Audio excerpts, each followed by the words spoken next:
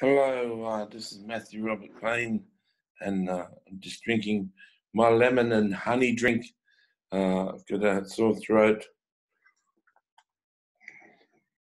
It's been persisting for 10 weeks, and I've just got to address it with my lemon and honey. The medication doesn't seem to be working. So I sense that my sickness is like an analogy in your life. First of all, I have to say that my first wife name was Sharon. It's a very special name to me. But I sense my sickness has been like an analogy. It's just going on and it's not stopping. Same, feel the same as true for your life, that you've had hard things and trials. The struggles persist, go on and on with your life. And you're like me, and this sickness, you don't blame God. And the trials and the struggles you've had, you don't take issue with God. You don't blame God. You understand that the enemy is at work, giving you trials and hard times. And since as you've been through these hard times and trials,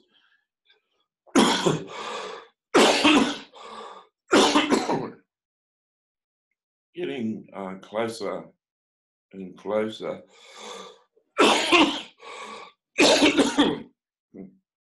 to God. Sorry about this cough.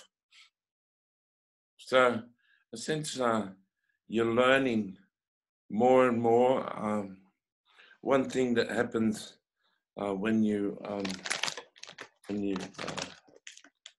go through trials and struggles, when a person suffers from these sort of things, they can just wiping my keyboard.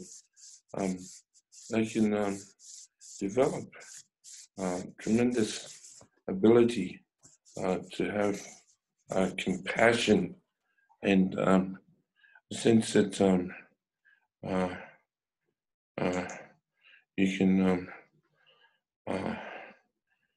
have tremendous compassion built up in you.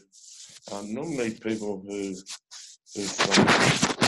only had trials and struggles had a hard time develop compassion and consideration for other people. And since that you've built this capacity up in your own life, and I feel that God is going to use you in an amazing way to counsel people and coach people and minister to people. And since it's one of your desires to be used to minister both emotional and spiritual healing and physical healing, and sense that it's on your destiny scroll to be a helper. I can also see you operating and being successful in business. I can also see you preaching and ministering, and be successful in preaching and ministering. I can also see you networking with people and networking with different people in ministries, connecting people in business and in ministry. I'm used to doing prophetic blueprint scrolls, and some of that new gifting and new understandings coming through. I encourage you to order a blueprint where I can go into 9 things about your future, what your destiny is. But I really encourage you to persist and to continue. It's like when you've suffered, like same as when I have this cough, you've really got no choice you're stuck with this life. You're stuck with what you go through. You can't go backwards and see the world and go back into the world and have trials and struggles in the world. You've got to persist and pursue Jesus. And although it's hard and although it's tough, though it's hard to understand, you've got to persist and pursue. And I sense that the Lord really wants to encourage you. Sense that Jesus